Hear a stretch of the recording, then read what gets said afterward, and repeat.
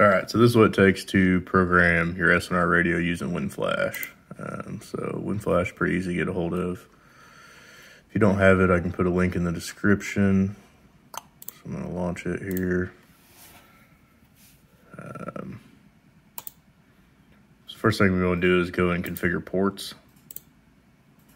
So we're just going to connect to our radio here.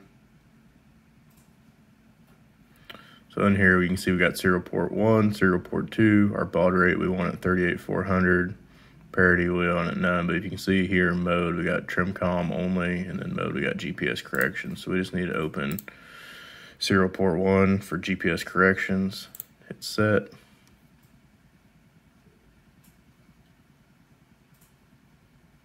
says port configured completed successfully, press menu, so we're going to go back to the menu, and now we want to go to configure radio.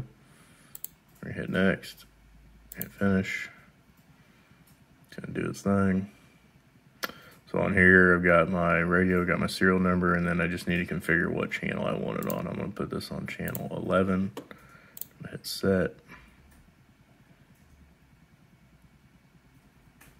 Sending configuration. Should pop up here in a second saying it's done. Oops, not my camera. It says radio configuration completed successfully. So we're going to go back to the menu.